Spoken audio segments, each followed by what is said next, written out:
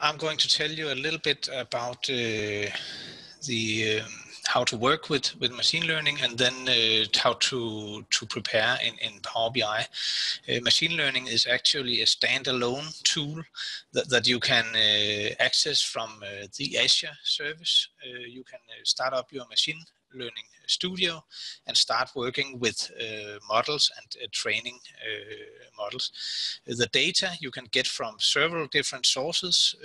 In this case, we are going to talk about data from Dynamics 365, but you can upload data from almost everything, like Excel sheets or Hadoop relational databases or whatever.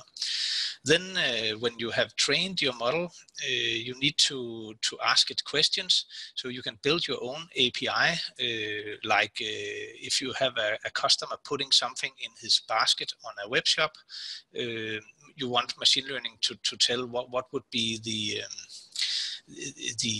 suggestion for other products that this customer might buy.